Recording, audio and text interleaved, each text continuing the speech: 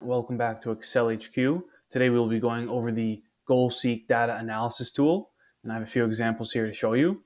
Basically what the GoalSeek does is it gives you a desired result and it changes other values for you.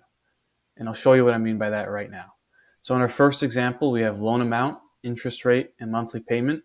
It's important that the monthly payment is derived through these other cells because these cells is going to be what is changing.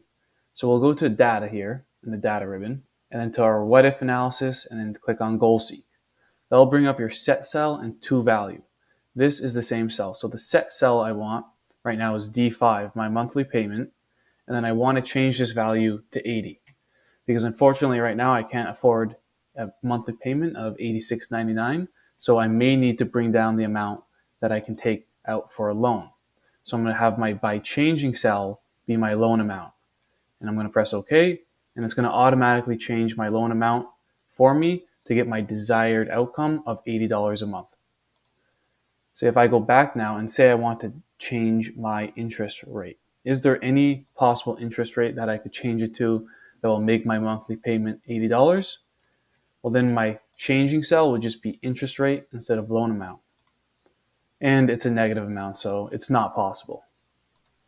In the second example, we have product 1, sales, product 2, the sales for that one, and then the overall revenue, which is connected to all of these cells again in our formula.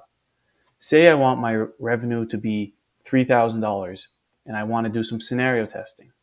I can go to GoalSeek, and then I can set my cell of revenue to $3,000, and I want to change how many sales I have with product 2. So how many sales will I need to get more with product 2 in order to reach my desired goal of $3,000? I will need 280 sales, which is 80 sales more than I have right now. Let's say I wanted to test out something different. I'll go back to my GoalSeek.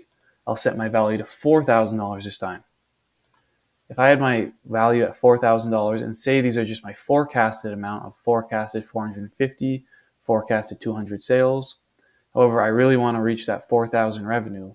I'm going to do it by changing the price of product 1. So in order to hit 4,000 revenue with these forecasts, I would need to increase the price to $5.56. And that is basically how you use GoalSeek. It's very straightforward and also very helpful. If you enjoyed this video, make sure to like and subscribe. And if you have any suggestions, leave a comment down below.